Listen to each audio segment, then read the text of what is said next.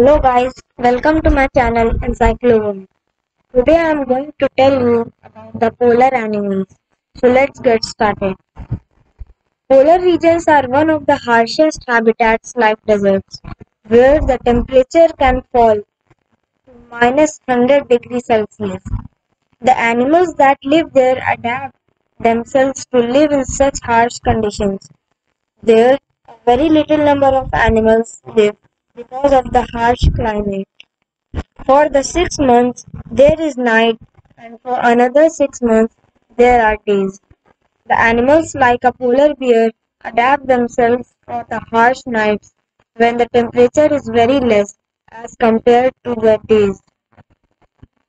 The polar bears have a very thick layer of fat that keeps them warm, and the food they eat in the days is stored with the fat, and in the nights they do hibernation, a very long sleep for 6 months.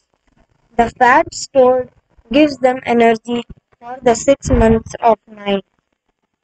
In the world, there are two poles or polar regions: the Arctic, where the polar bear lives in the South Pole, and the Antarctic, where the penguins live in the North Pole.